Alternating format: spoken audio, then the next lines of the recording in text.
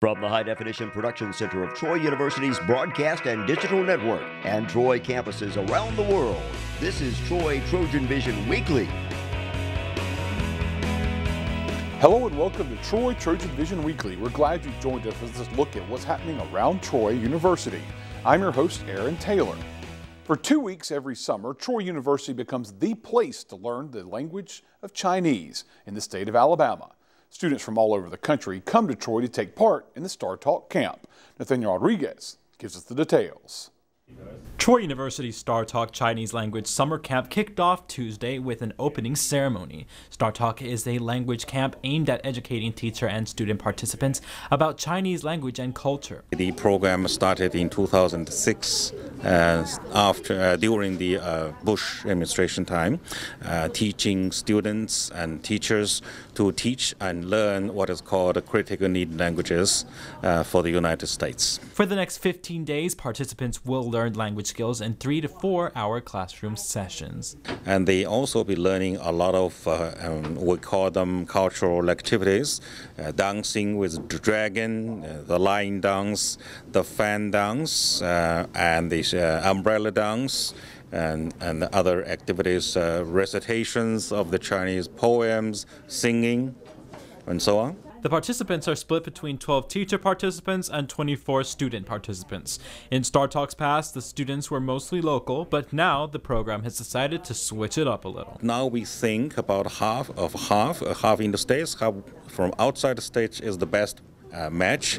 So we are going to keep that proportion for quite some time. In addition to being an educational tool for students interested in Chinese language and culture, Star Talk also has the added effect of improving Troy's reputation as Alabama's international university. We're very proud of the fact that we consistently have been able and selected to host this Star Talk program, and because it really does bring a lot of students who otherwise may never have seen Troy University, and as we know, to see it is to love it. After the ceremony, the group took a short break to their dorms before beginning their first class. Nathaniel Rodriguez, Troy TrojanVision News. Some of Troy University's incoming freshmen got their first taste of college life this week as the first of the summer Impact orientation started on Monday. Paige Weeks gives us a look at what the incoming Trojans experienced. Monday morning, incoming freshman students gathered together in Troy University's Trojan Center to begin the first session of Impact 2017.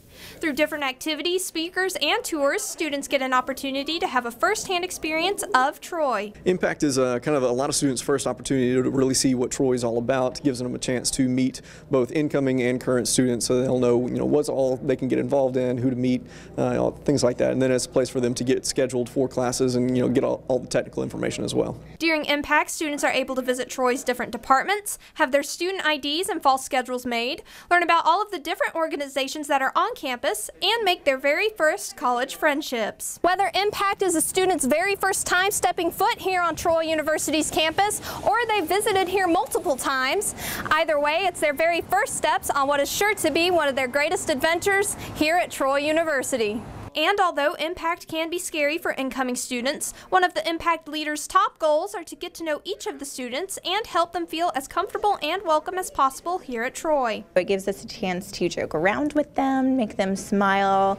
I definitely try and make them laugh as much as possible because yes, college is serious, yes, it can be difficult, but it's the time of your life. This is the peak of so many people's lives is in college, and they remember their college days, so I want to help them get the most out of it. Each Impact session lasts 2 days, and while students are here, they are able to spend the night in the dorms, go to Camp Butter and Egg, and choose between seeing a movie, visiting Fraternity Row, or just staying in at the dorm. Paige Weeks, Troy TrojanVision News. Last week, visiting middle and high school students sharpened their band skills at the Sound of the South Music Leadership Camp. On Friday, the students wrapped things up with a concert in Sartain Hall. Nathaniel Rodriguez has the story. After a week of practicing, the Sound of the South Music Leadership Summer Camp ended Friday afternoon with a concert performed in Sartain Hall. The concert featured a concert band comprised of a variety of students from different schools and ages, along with different performances by the individual camps. The ensembles performed different pieces such as Shake It Off by Taylor Swift, as well as the world premiere of a piece written by senior advisor Justin McCall. I've been working with the band, and the band is performing a piece I wrote for the summer camp band called Legion. It's a world premiere. They're just opening it up. We're going to open the concert with it, actually, so I'm really excited to hear it. According to McCall, being able to perform in a concert like this is beneficial to the students. If you're in 7th grade, you're getting to play some music that you may not get to play, until you're maybe 11th or 12th grade. So you're getting a higher musical experience for someone that might be younger, and you just get a chance to meet, some staff members that can give you some really helpful insight and take back home. One volunteer said the experience was enjoyable for the visiting students as well as the Troy students. The students were really great this year. It was a really good bunch of kids, and they had a really fun time, and I had a lot of fun, and especially a lot of the Troy students, those of us in the Sound of the South leadership that were all helping out. In addition to a performance, awards were also given out to students such as the most spirited camper and the student who could do the most calf raises. Nathaniel Rodriguez, Troy, TrojanVision News. We'll take a short break, but when we return, we'll see a few more campers who visited campus this week. Stay tuned. We'll be right back. If you're ready to have an awesome time, I'm ready, so let's party for the night. If you're ready to have an awesome time, I'm ready, so let us party for the night. We've been hanging on for quite some time. It's gonna be a very long night, and I got everything, so now I feel right. If you're ready, then let us party for the night. Hey, if you want to be a part of something vibrant, active, and exciting to do every day at Troy University, maybe you should be a part of Troy TrojanVision News. If you somehow haven't heard, TrojanVision News is Troy University's student-produced, student-run daily television newscast. Want to be on television? You can do that here. Want to meet people and tell their stories? We've got that. Want to be a part of a team that puts on a live, fast-paced television program 3 times a day? We have that too. Already doing stuff with video and you want to learn more? We can help you out. If you're a broadcast journalism student, you really need to be involved with TrojanVision. Like really need to be involved. Your future depends on it. You don't even have to be a broadcast student. There's a pretty high cool factor in doing this stuff. A lot of our predecessors even met their wives or husbands here, so the social possibilities are pretty extensive. Not to mention TrojanVision graduates work all over the country for places like CNN, NBC News, the Weather Channel, and the NFL Network. Anyway, speaking of famous graduates, we're graduating in like 5 minutes. Yeah, we've got jobs and internships to get to. And somebody has to replace us at this news desk. Why not you? Visit the studios on the 1st floor of Wallace Hall. Track down this guy, Aaron Taylor, and he'll hook you up. If you're interested in television news, and if you're a student enrolled on Troy University's Troy campus, you qualify to get involved at Troy TrojanVision. See Aaron Taylor, Production Coordinator, 141 Lorraine B. Wallace Hall. Now back to Troy TrojanVision News Weekly. The Trojan baseball team wrapped up their season a month ago. However, Riddle Pace Field has been filled with activity this week. Only the players are a little younger than the Trojans that usually take the field there. Sarah Drake tells us why. It was a rainy day out at Riddle Pace Field on Wednesday, where the Trojan baseball team wrapped up its 3-day summer youth camp. And the weather did not stop the kids from coming out to have fun. It's a great time for us as coaches to connect with the young guys. This age group is more about having fun and doing a little baseball stuff, and then the afternoon group, we try to teach a little bit more. And while the rain may not be ideal for a baseball camp that's supposed to be held outside, Coach Smart talks about how it's not stopping these kids from learning. Yesterday we were forced to come in because it never stopped raining. So we did some work in the cage, we did some work in the building and talking over some things and underneath our stadium. And then this morning, thankfully, it stopped raining, so they got to play on the field a little bit, but now that the rain came back in, so we'll do the best we can.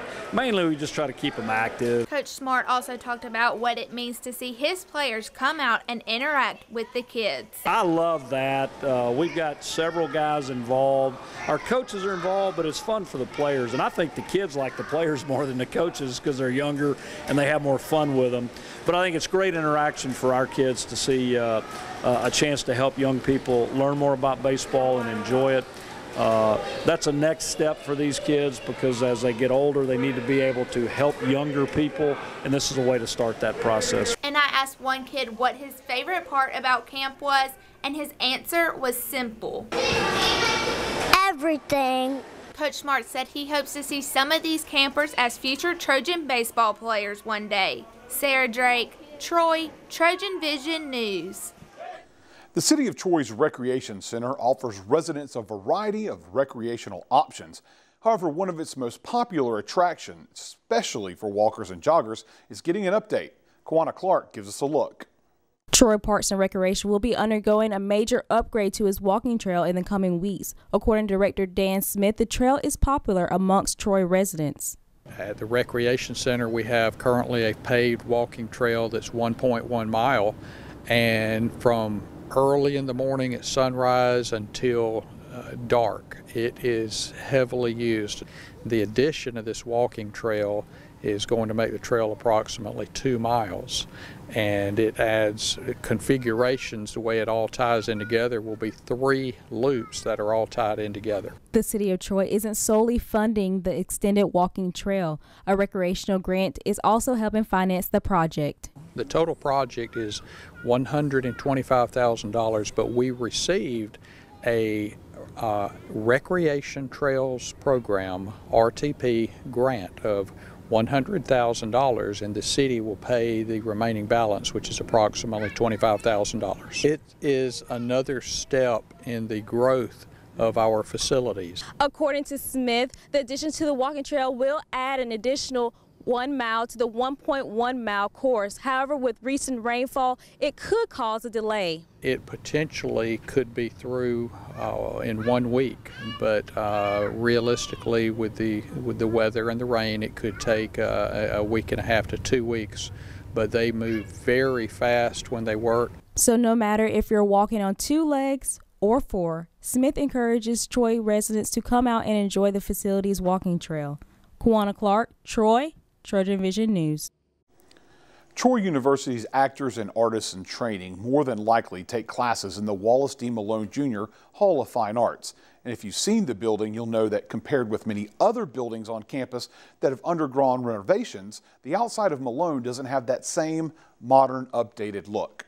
But as Seth Hawk shows us, there's a hidden gem just beyond those walls. The Wallace D. Malone Jr. Hall of Fine Arts is a building that has been the academic home for numerous art and theater majors. But the building itself has not always been a place for the arts. It used to be a physical plant. Prior to '83, the administration building, there was a place called Kilby Hall, and that's where the art department was. So when they tore Kilby Hall down, they refurbished the physical plant, and that's when Malone Hall was created. Now, Malone Hall is a building that isn't as aesthetically pleasing to the eye on the outside as some of the other buildings on campus, but where I'm standing right now is the Malone Hall courtyard, which holds a dear place to many students that take classes in Malone. I think the courtyard is a real secret to people. People don't realize we have a courtyard, which the students utilize a great deal. They have cookouts there, they have exhibits. When I think of Malone, I think of the courtyard and what a family we've become because of that location. The Malone courtyard not only shows off student artwork, but it also hosts big crowds every year. Every year we do Trojan Art Day in February, and we bring in students, from high school students, and we host over 400 students in that courtyard. Malone Hall is the definition of inner beauty, as the outside may not look all that great, but the inside is flourishing with art and culture. Seth Hawk, Troy, Trojan Vision News. We're going to take another quick break, but when we come back, we'll meet some of the people that make up the fabric of Troy University. Their stories are coming up right after this. Oh, emojis! I thought the conversation just got dumber. Ugh, internet trolls, just ignore them. I like you just the way you are. I believe in you! She's a hugger. Give her a squeeze. Help up the hand. Ah, there you go. Thanks, mate. You're killing it, Jane! I adopted Bento in 2010 from a shelter. As it turns out, we have very similar personalities. And this cat makes me make art because he's always motivating me to take pictures of him, to draw pictures of him. He just is motivating artistically. It's just that simple.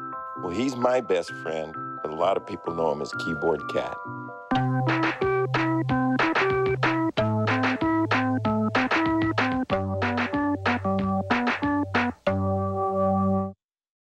It takes less than 1 minute to find out if you may have prediabetes. You can do it here.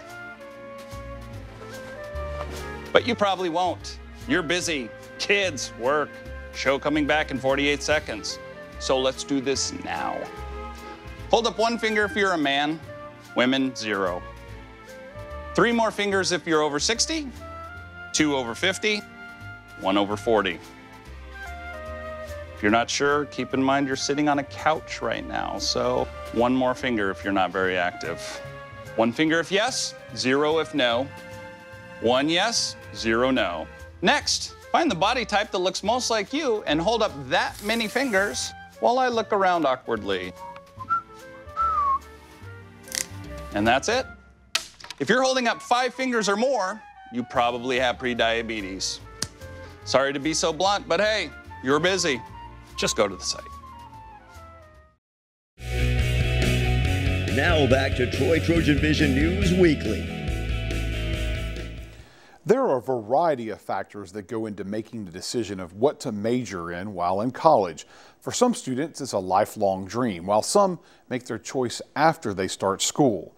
Sarah Drake shows us how one student chose her major based off a major life event. Abby Birch is a senior biomedical science major from Dothan, Alabama.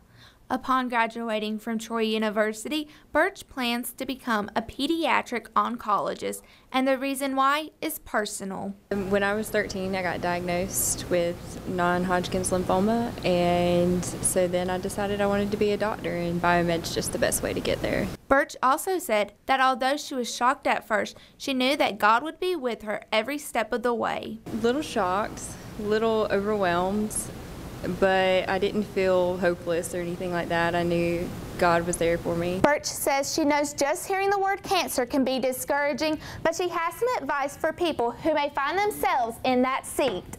And just surround yourself with good people. Don't ever feel hopeless. Find a good doctor and just pray. And while some people get sick during their treatment, Birch said that she instead felt tired all the time. It was a year of lots and lots of medications, but most people assume that you're always throwing up or something like that. I only threw up a couple of times. I was only very sick once or twice, but most of the time I was tired.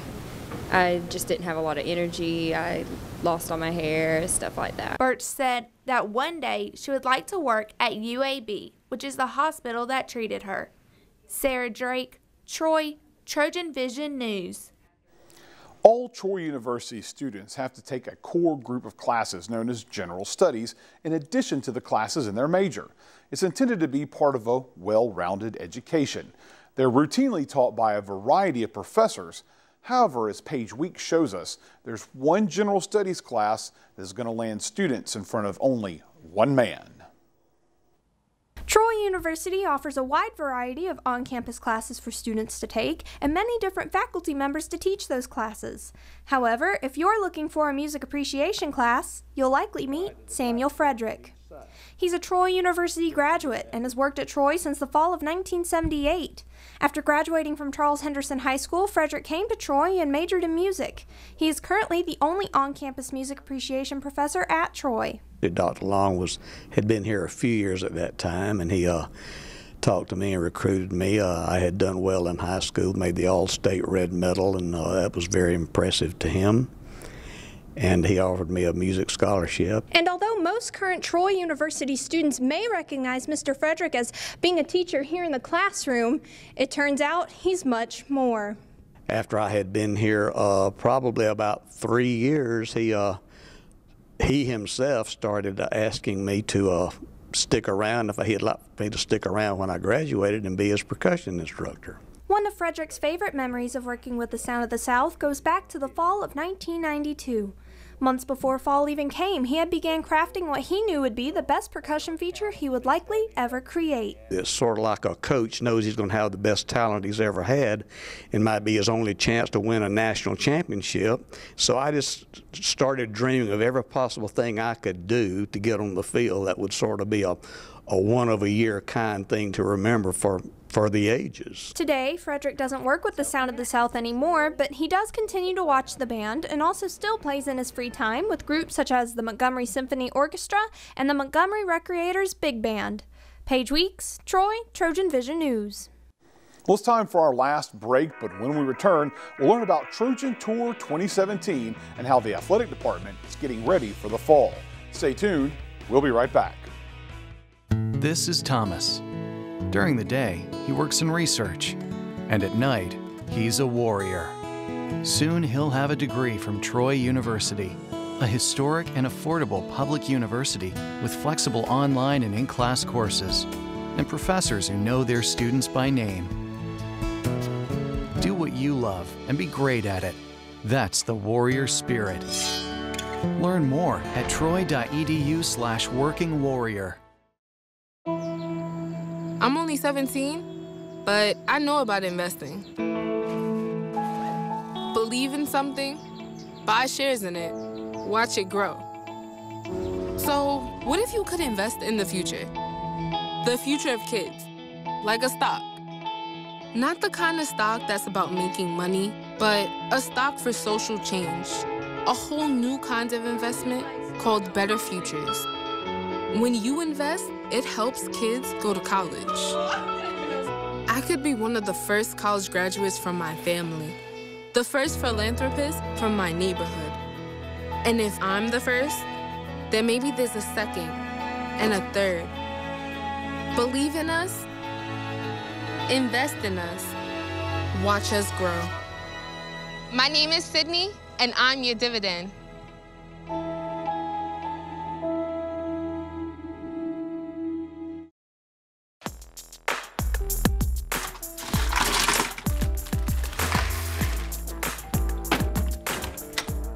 Thank you.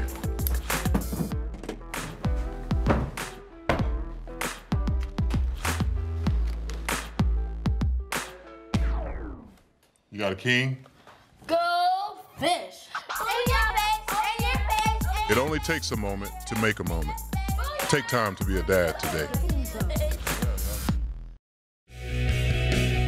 Now back to Troy Trojan Vision News Weekly. Trojan Tour 2017 just wrapped up for the Troy Athletic Department, and now they're starting to get ready for all of the fall sports. In this week's Trojan Talk, we'll hear from Troy Athletic Director Jeremy McLean about those preparations. Hello and welcome to Trojan Talk. I'm your host, Aaron Taylor. Today we'll be talking a little Trojan athletics, and my guest today should know a thing or two about Trojan athletics. Director of Athletics, Jeremy McLean. Jeremy, thanks for joining me here today. Always a pleasure to be here. Appreciate it. And we've wrapped up the Trojan Tour 2017. Obviously an opportunity to get out there and shake the hands of the Trojan fans across Alabama and Florida. First off, just kind of give me your impressions of this year's Trojan Tour and what some of those outlying fans are feeling about this upcoming fall athletic schedule. So. Yeah, Aaron, like you said, we had 6 stops along Trojan Tour this year, and really, I think beyond a shadow of a doubt, the best tour we've ever had. A lot of that, we had a lot of success this year. It's been a fun year. People are excited. But I also think we were able to kind of change the format a little bit, make sure we were reaching out to the right people. So we had really good crowds at every stop, and it was a great opportunity. It's an opportunity we take to talk about the past year, the bragging points, the success we've had, to say thank you to our supporters, and then really to get people excited about what's coming up. And so that's really what's fun about it, I think, is looking forward a little bit. It's always fun to reminisce about the success, but what is the most fun is looking forward to what can be in 2017-18 for Trojan Athletics. And of course, the opportunity to meet with those people on the road, and especially, I refer to it as outliers, but it's in these areas that it's Trojan territory, but it's not, those people aren't here right. in Troy and around it all the time. So I know it's got to be a good opportunity for you to be able to meet face-to-face with some of those fans, and even maybe some more casual fans out there, to kind of bring them into the fold a little bit more. Sure. So, like you said, I mean, we're coming to them on their turf, which is what we want to do. We want to get into their communities, and we take our coaches with us, obviously. And so we have as many of our staff and coaches there as we possibly can, and give people an opportunity to interact. And, you know, what I'll say about Troy is that we have a unique niche in the fact that we're playing at a high level, the highest level possible in Division I athletics, FBS. And we've got a great program. And our coaches are as accessible as any place you'll find in the country. So we go to these tours, and our coaches are there, visiting with our fans, mingling in the crowd, answering questions, having conversations. So that's really the fun part of it, and our coaches enjoy getting the opportunity to do that too. And of course, you know, fall's coming up here probably quicker than we all think. And so football, obviously, a lot of excitement for football, and there's a lot of reason to be excited about football. So and I know that's probably one of the big topics that hit on Trojan Tour. So yeah, sure. I think everybody, especially in this part of the country, football is kind of front and center, especially as you move into the fall. So for us, coming off a 10-win season, a bowl victory, and really having a great nucleus of our players back, being able to retain our entire coaching staff, so all those things point in a very positive direction. There's still a lot of work to be done, and you still have to go out and compete. So, but it really bodes well, I think, for us to try to maintain and build on the momentum we have.